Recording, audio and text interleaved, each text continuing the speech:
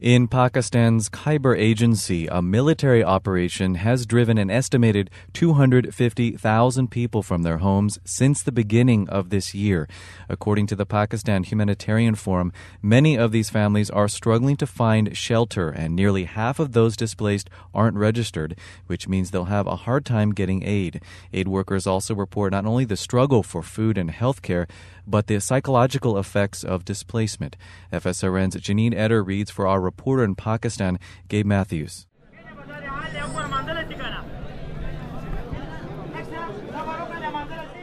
It's midday and hundreds of people gather for registration and food distribution in Jazolai camp near Peshawar.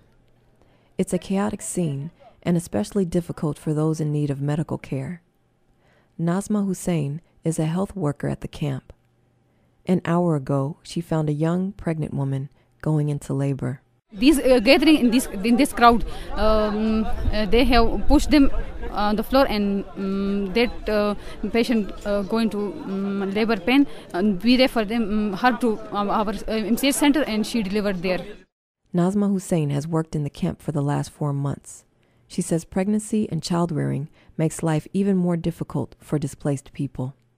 The women from tribal areas means they, old and new IDPs both have the problem of family planning. They know about that, but there is no facility here in camp for them, and they want that such type of facility must be here for them, that they may start their family planning program. Yes, they want to reduce their children. Therefore, they want the family planning facility.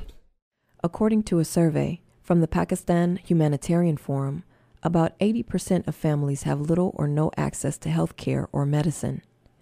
These families depend on the minimal income husbands and sons earn doing daily wage labor.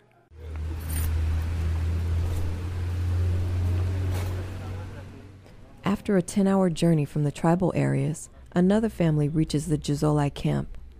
The family consists of 10 members, including children and women. 45-year-old Zargula is head of the family.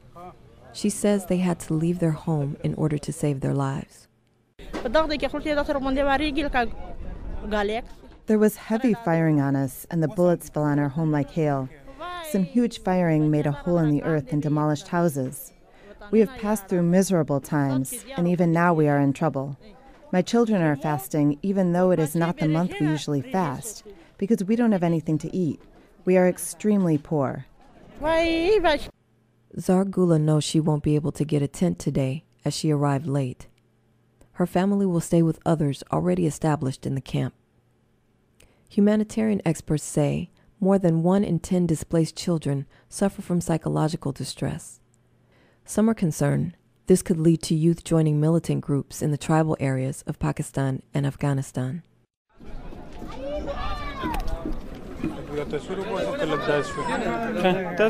Humanitarian experts say more than 1 in 10 displaced children suffer from psychological distress. Some are concerned this could lead to youth joining militant groups in the tribal areas of Pakistan and Afghanistan. 8-year-old Alima stands quiet and nervous near her tent. She's pale and seems traumatized. She's here with her parents and 6 sisters. The firing was very close to our house. 5 or 6 men died in one place, while 7 died in another place near our house.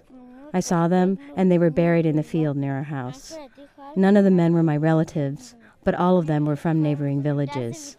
I heard heavy firing and also sometimes low firing when we were leaving our home.